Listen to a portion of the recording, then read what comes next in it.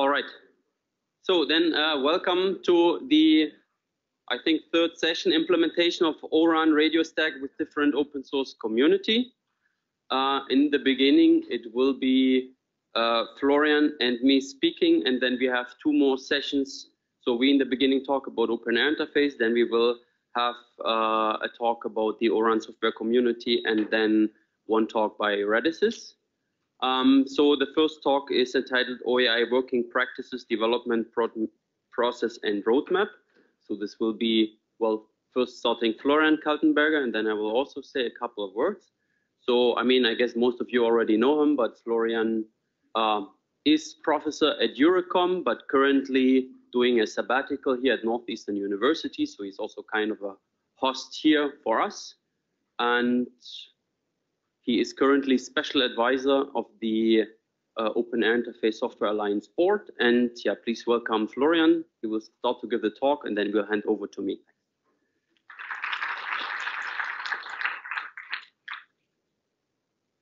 I'll use this one. It's okay. Yeah, thanks, thanks, Robert, and thanks for agreeing to letting me share this presentation with you, so that I also get to say a few words, a few technical words here at this workshop. So, what we planned for this talk is to first of all show you a few highlights of the new features that were introduced in OpenAirInterface in this year in 2023. And also show you the current KPIs that we can achieve with OpenAirInterface. So I'll be giving that part of the presentation, and then Robert is going to take over and tell you more in detail about all the integration work we have done, especially in the context of ORAN. So as Raymond mentioned in the beginning, this year has really been focused on interoperability with ORAN and getting OAI ready for ORAN. And of course, as usual for this workshop, we're going to talk about the roadmap for the next year, what we're planning what the focus for the next year will be, and there are some new developments as well. We want to talk a little bit about the releases, the release cycle, upcoming release cycle, and last but not least, of course, the CI and CD.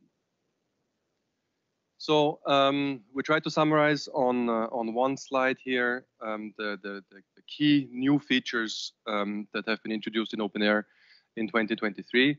So this is really just the tip of the iceberg. As you heard, a lot of work has been gone into stabilizing the code, re-architecturing, and improving KPIs. But in terms of new features, this is basically the highlights here. So we have uplink 2x2 MIMO now, which works with commercial UEs and also with the OAI UE. There is first basic support for FR2. So we've been working for a very long time we've been trying a very long time to get FR2 work with COTS UEs, but that works in a certain limited way. But what works actually better is with the OAI UE, so that is now already available. And Neil mentioned this in the beginning as well. This is what they was done together with NI and TMYTech and all this Mike. One project that I'll say a little bit more about later is support for inline layer 1 offload using the NVIDIA Aerial SDK. That's a new thing that we did this year, which is allows to scale up OpenAirInterface using layer 1 acceleration. And yeah, as already mentioned, a lot of work on F1 and E1 interface, so which are enablers for ORAN deployments, for split architecture CUDO deployments. So a lot of work has been going on in the background to allow for reconfiguration over the F1 interface, reestablishment, and also be able to handle multiple DUs and CUU planes per CU. A lot of work has also gone into 7.2 interface, so the frontal interface. So we're now compatible with different radio units, O-RAN radio units. Today some work better than others, but as been alluded in the panel, it's a long process, so eventually they will all work equally well. One key feature this year has also been the support for the E2 interface with the E2 agent in the G0B supporting KPM version 2 and 3 and the RAN control version 1. All right, there also a lot of work has also gone into the UE. So, as again said before, the MIMO, uplink MIMO as well as downlink MIMO 2x2 works with the OAI UE as well. There's been a lot of work going on to the interoperability with the commercial G-Node Bs. So we're not there yet, but we're getting there. Sidelink, we have implemented Sidelink, or partners have implemented Sidelink in the OAI UE, and I believe there will be a demo of this this afternoon. Reconfiguration with sync and measurements, a lot of improvements in multi-threading, and this is in part to make it work with commercial G-Node Bs. We had to improve the performance a lot. And improve testing through a Q player, and a lot of work in the background on code cleanup.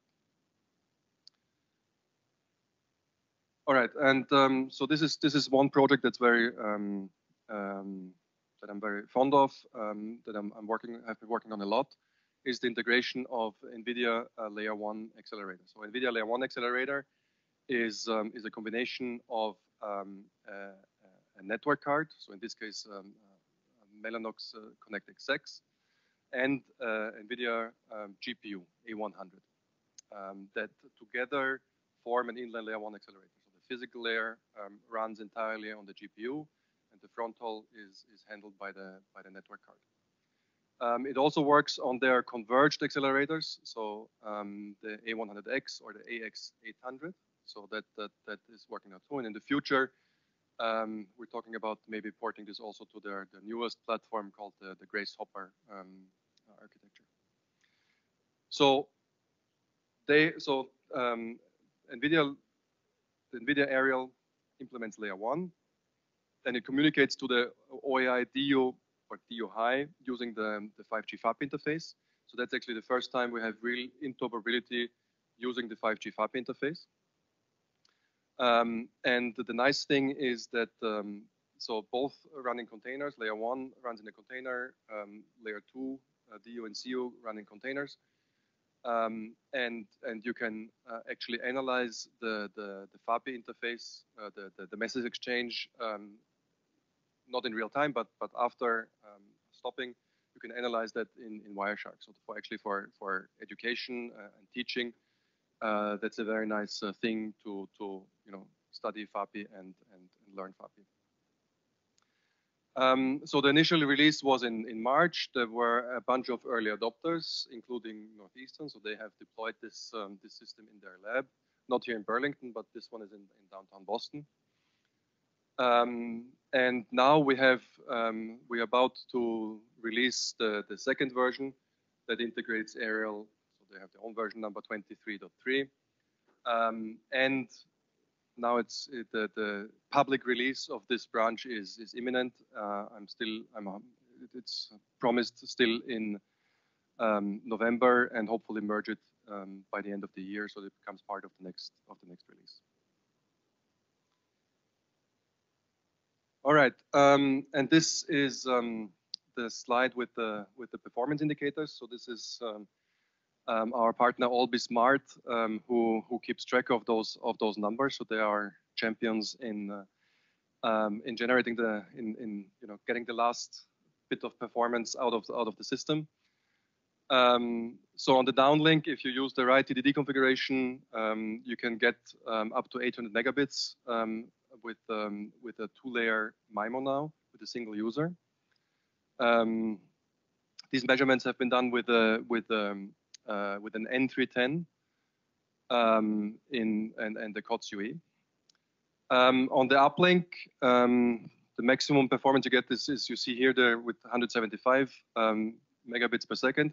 You'll notice that the performance decreases as you go to higher bandwidth, and one of this is due to a small issue that we haven't managed to figure out completely with the N310, where you have a large DC component, so we don't schedule the whole bandwidth on the uplink. And for MIMO, there's actually for uplink, two-layer uplink MIMO, there's another issue that at least in the setups that we had, there was even not enough power headroom to use all the bandwidth on the uplink. So, but nevertheless, I think that number here, 175 on the uplink, is a good number, and we're very proud of that. All right, that's it for my part, and I hand over to Robert for the rest. Thank you, Florian. So I will now continue and make a brief tour over the different interfaces that, well, I've entitled ORAN, or let's say in the general ORAN architecture. So, well, the one interface that's actually not shown in this figure here is the O1 interface, but nevertheless it exists. So we started to integrate OAI into an ONAP-based SMO, and there's actually a demo that we will have later. So if you're interested into that, you can go and see the O1 demo. Florian already mentioned there is now the E2 agent that has been integrated into OpenAirInterface. And now what we worked on, what we have shown earlier, is the integration with, or the interoperability with OAI's own near real-time rig called FlexRig. So, and there I think we have already shown multiple demos in the past. What we also did recently is have interoperability with the ORAN software community near real-time rig, and also there will be a demo that you can come and see later. So overall, E2, there is the E2 interface and can be used in order to steer and control the RAN using a controller. Then the two interfaces that are not exactly ORAN, but I would like to mention here in this context is first the F1 interface. So we have already interoperability with a third-party CU from Acceleran and the OpenAirInterface DU. One thing, and Florian already mentioned, is that one of the more recent thing is to actually have multiple DUs that are controlled or connected to one CU. And as a further step, what we want to do then is, of course, to have mobility. So this is in the roadmap. I will mention this in a moment. And then between the CU user plane and CU control plane, as you can see, lies the E1 interface. So I mean, we worked on making this E1 interface more stable, so this exists in some time. It's not possible to have multiple CU user plane functions. I think that's interesting for two things. First of all, for slicing, so that you might have CU UPs that are tailored to a specific slice. And second, if you have multiple DUs with a high throughput, so we have seen before these 800 megabits per second, of course, it cannot all go through one CU. So then you might also have multiple CU UPs for that. Then if we go a little bit down in the stack, we have the 5G FAPI split. So all of the L1 procedures are compliant with this specific FAPI 10.02 version, with the exception of a couple of messages from 10.04 that were used for technical reasons. Florian already went into the details regarding the interoperability with the NVIDIA Real Kit, and there is also 5G and FAPI support. So the Real uses FAPI. There's also basic and FAPI support, but no interoperability, as far as I know, with any other equipment. So, and then for the frontal, there is the classic version of using the USRP from National Instruments using UHD. So this is a classical split 8 option. There is also interoperability with on eCPRI with an AW2S unit. So this is also split 8. And it has already been mentioned a couple of times. So the frontal, the 7.2 frontal split. So as I think it was Raymond who mentioned this, we use here the XRAN library from the ORAN software community. Now recently in the e-release and interoperability with a Lighton RU unit, and we are working on having other radio units integrated soon. So then if we just wrap up here, so we have seen a little bit already what has been achieved recently. So now the roadmap for the RAN starts in the Q4, so the last part of the year. So currently we are integrating the ORAN 7.2 fronthaul into develop and have the general availability of this feature. So F1 handover will come soon. I already mentioned multiple DUs connected to one CU. So then, of course, the interesting thing is handover across multiple cells. The LDPC encoding and decoding offload via T2 is also currently under integration. So recently we had a demo in Phoenix where we used the 7.2 fronthaul and also the T2 card in order to offload some of the functionality, and we are integrating this into the develop branch. I already mentioned multiple DUs in CUUP, so this is basically done. And then the other things, multiple RUs per DUs in order to do some cell-free MIMO with at least 2 RUs so that we can go towards some experimentation in that direction. And we mentioned in the beginning in the OAI UE, there was a lot of work in order to have interoperability with third-party GNode B. So currently we are doing the initial access and the full connection. This will come a little bit later. And then it has already been mentioned by Raymond as well, the FO2. So currently there is basic standalone access using the OAI UE, and with the COTS UE we are building the NSA interoperability, and SA will likely come next year as soon as there are the suitable suitable devices. So then if you look towards the next year, so as I mentioned, we use the release E of the XRAN fronthaul library. So we want, of course, to use more recent releases. So this is on the roadmap for earlier next year. Then, as I also mentioned, for the OAI UE, we want to have the full interoperability with the third-party GNode B. We are still working on downlink MIMO 4 layers. So in order to hopefully then make the step over this magical 1 gigabit per second downlink threshold. And well, the slicing until now in OAI is relatively limited, mostly because there is no real quality of service in the scheduler. So we'll be working on that and having a full integration on sidelink in the OAI UE. And then maybe one of the smaller activities that I think has not been mentioned too much. So there's also work on NRPP, so positioning in the GNode B. So we are working on have support for that, and also two-step bridge. And then if you look a little bit further into the future, I don't want to, I mean, this always depends a little bit on external contribution and whether this really lands like this. But there's planned to have more beamforming procedures in FO2, both for SA and NSA. I already mentioned, so we want towards the end of the year have F1 handover on general mobility support. We would like to extend this also to the exchange via XN, so between multiple GNode Bs, and then possibly short data transmission, and in general, if we have quality of service in the scheduler, then also to have full slicing support.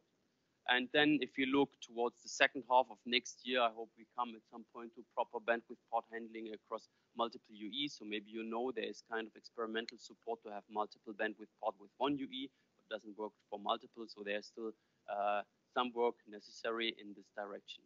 So this is the roadmap. Then regarding the release process, so for some time there was no official release. Earlier this year in the summer, we made the first release version 2.0.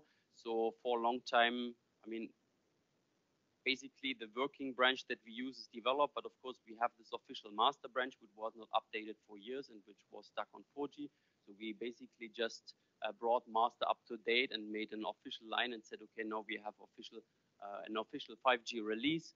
Then some of the ideas that I have in mind for a future version 2.1 release that maybe comes towards the end of the year, beginning of next year would be, I would like to have like handover, so a general mobility, also an official statement that we now finally have the 7.2 support, and also then the NVIDIA Aerial platform that has already been discussed. And then if we go a little bit further towards maybe mid of next year, to officially have a stable support of MIMO 4x4, that would be nice, to further increase the interoperability over the 7.2 fronthaul, and side link support, because I think there are many people who are interested and the work here has been quite advanced. So overall, we want to do releases every 3 to 4 months, or ideally not to drag it out too much, and certainly not as has been done pre-version 2.0. Yes. So, and then finally, we talked about RAN and the development and so on, but I have been asked to talk a little bit about the CI/CD and the overall workflow, how we work in OpenAirInterface. So there, it can be kind of divided into a human part and into the automated part. So of course, first of all, the human part is to actually develop a new feature.